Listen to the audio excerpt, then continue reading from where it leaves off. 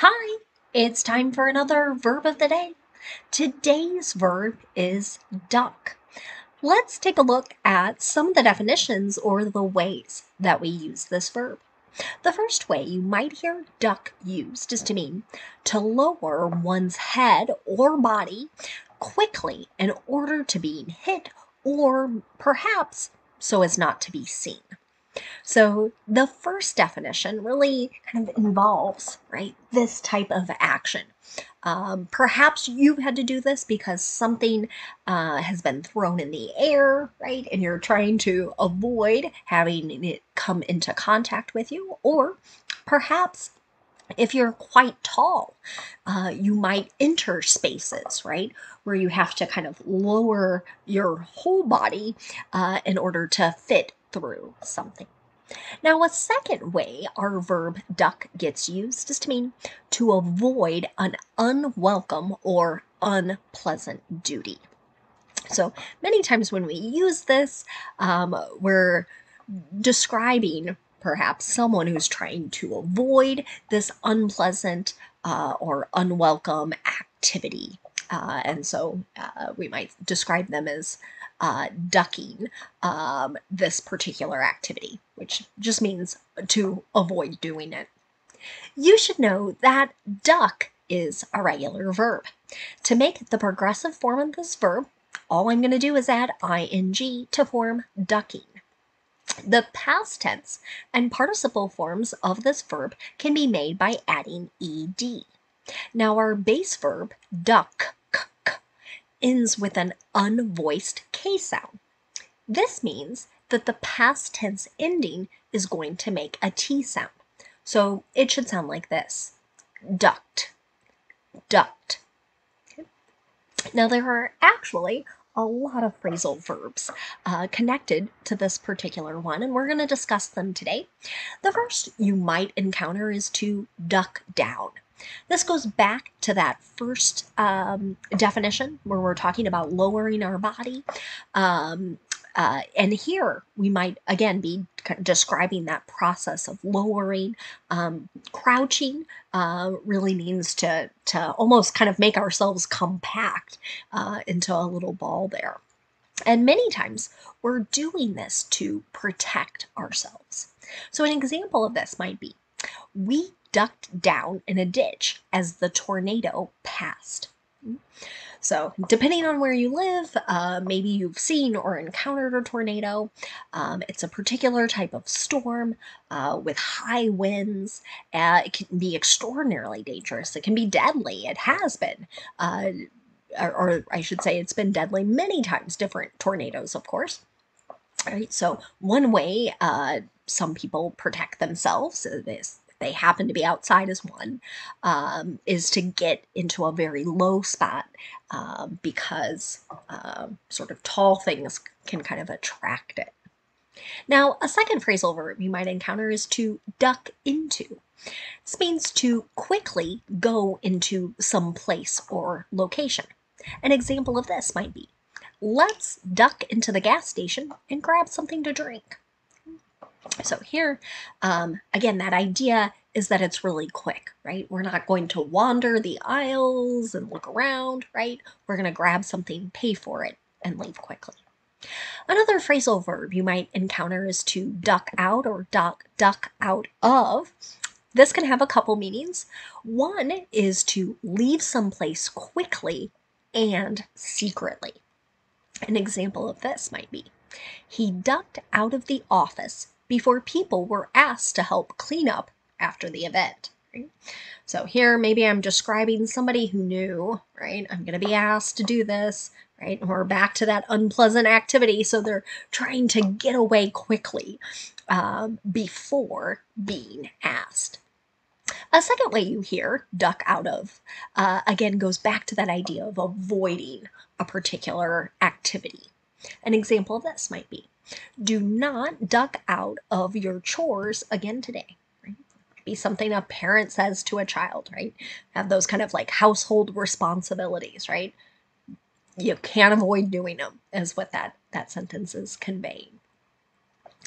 The last way, or last phrasal verb we're going to discuss is to duck under. And again, we're back to that original definition of moving our head or moving our body downwards. Again, it might be to avoid being hit or having something come into contact with us, or it could be to avoid being seen. An example of this might be, you'll duck under the door to get to the attic, right? So perhaps we're describing a really small space in a lot of houses, kind of that top part that's used for storage many times. It's called an attic. And the points at which you can enter it kind of tend to be small. So again, this is never an issue for me because I'm quite short, but for others, they might need to lower their head or body in order to navigate into a particular place. Now, let's use our verb of the day in a couple different tenses. Today, we're going to practice the imperative and the simple future with will. We'll start with the imperative first. We use this verb tense to give a command to either one person or two or more people. So we're telling someone to do or not do a particular action. There are no questions in the imperative. You might think of these sentences as being commands. So this is different than advice, where I'm telling someone it is a good idea to do a particular action. Instead, I'm just telling them to do it. When my students and I talk about this topic in class, many times people have an easier time understanding if we connect to maybe like how parents sometimes speak to their children, right? You just want them to do something. You're not asking them, you're telling them to do it. And then sometimes in classrooms, right? Teachers or professors to their students may also give commands or use the imperative. And what's special about the imperative is that we can begin our sentence with the verb. Okay? We don't have a subject. And the reason for that is the subject is implied. It means it's generally understood. It's you, whether that's one or more people, whomever I happen to be speaking to, or maybe I'm writing to another person and telling them or giving them a specific action to do. So an example of an affirmative imperative with our verb of the day might just be an exclamation, duck, right? You might hear somebody hear that, right? And so they're wanting you to lower yourself down. And I thought to give us a little more context, maybe to explain, they're throwing water balloons at us, right? So to avoid being hit, right? We want to kind of lower our bodies. Now, if I want to make a negative imperative sentence, I can begin with do not and then the base verb. You might also hear the contraction don't, which is used in my example sentence here. Don't duck your responsibilities. Right? It's back to that meaning of avoid. Okay. Now, some of my students have mentioned in the past that it could feel a little awkward or even maybe rude to tell someone to do a particular action. So you can always soften an imperative or make it a bit more polite by using the word please. You can put please at the beginning of a sentence or please at the end, affirmative or negative, but you don't need it in both places. One please is just fine. Now let's move on and talk about the simple future. Today we're going to make sentences using will. And will is commonly used as people make predictions, right? That kind of guesses about what's going to happen in the future. You might also hear it as people make promises or offers. Occasionally we'll hear it with plans, a little less common, but it does happen.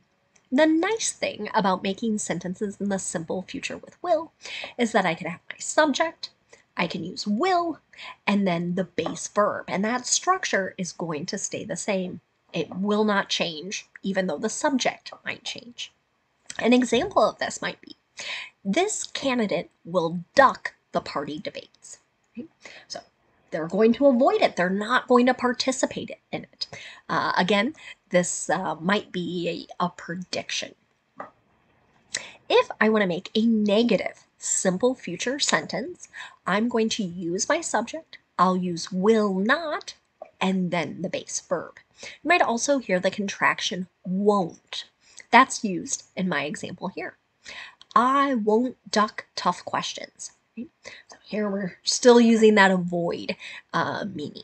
I've had different leaders say things like this, right? When we get a new CEO or new president of an organization, sometimes they make this promise, right? You can ask me hard questions. I'm not going to avoid them.